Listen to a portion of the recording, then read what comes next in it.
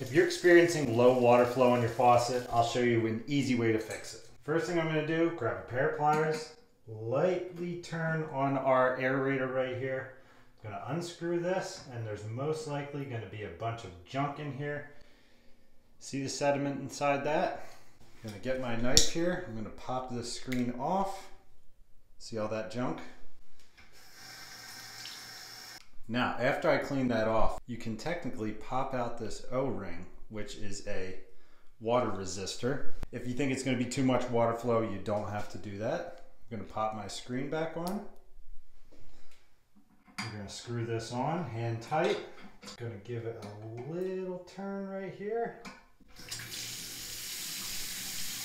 Look at that, you're flowing. If you're looking for more homeowner and DIY videos, hit the follow button, Dave Doc DIY.